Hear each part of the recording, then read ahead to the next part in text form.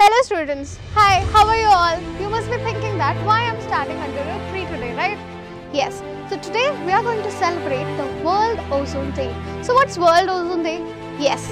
On September 16, the United General Team have signed an agreement, which is also a protocol, which decided that the depletion of ozone layer should be minimized.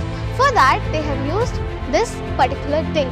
This particular day was actually previously done, but for the signing it took a long way. So for that, today we are celebrating Ozone Day. It's the 35th anniversary of World Ozone Day. So ozone is what? Ozone is getting affected, which is a layer by the CFC gas, which is being produced by different ways, right? And plus, just be careful that you don't waste your electricity and you are spoiling the environment. I wish you all to have a very good happy Ozone Day.